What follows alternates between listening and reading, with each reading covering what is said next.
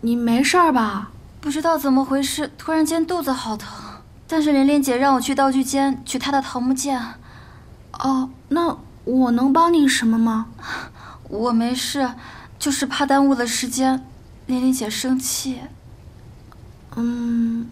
这样吧，我去帮你取，然后你在这里休息，行吗？那太感谢你了，谢谢谢谢。不客气不客气，那我现在就去帮你取，你先在这休息啊，我现在就去了。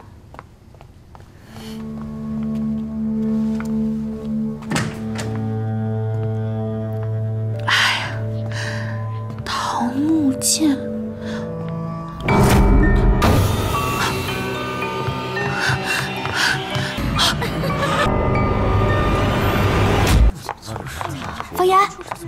方言，方言，没事吧？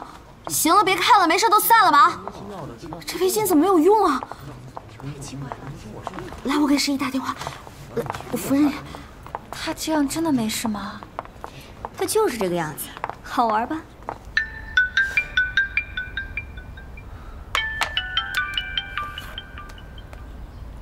喂。喂，十一，你这围巾不管用啊，赶紧来一趟公司，方言犯病了。哎，怎么会突然犯病啊？等我马上到。好，我等你，快点啊！方言，这怎么突然就犯病了呀？他怎么回事？不知道怎么回事。哎，行了，走吧。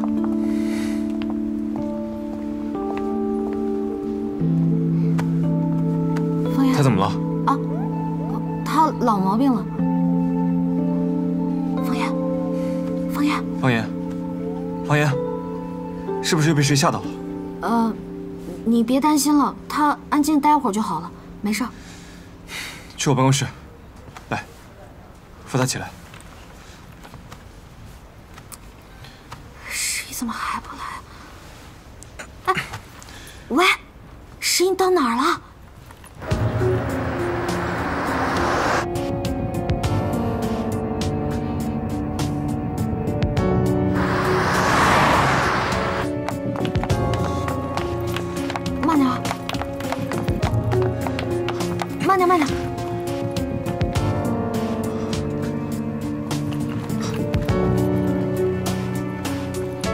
慢点，慢点。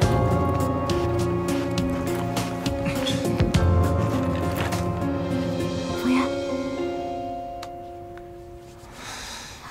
怎么这么久啊？方言，他怎么还没醒？再等会儿，马上就好了。方言，哎呀，十一怎么还不来？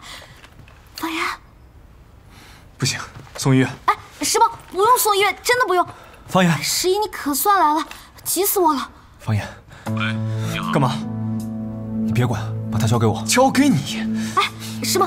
你就把他放心的交给十一吧，真的，你不要误会啊。方言只有在十一身边才安心，真的，你不要着急，再等一会儿。喂，还在吗？哦，在。喂，医生，这怎么这么久？他突然就晕了，他以前有血晕症的病史。他怎么还没醒？是不是严重了？我不知道啊，崔医生只说亲密接触，是不是只报不行啊？你呢，先让病人保持现在的姿势，不要随便挪动病人。现在听你描述眩晕症呢，跟他这次晕倒应该没有什么太大的关系，应该不是一码事。你们呢，先观察一下病人的呼吸、脉搏还有心跳，是会不会？哎呦，方言，天哪，你可算醒了，吓死我了！醒了，醒了就好，醒了就好。十一怎么在这里？没事了，没事了啊！我是又犯病了吗？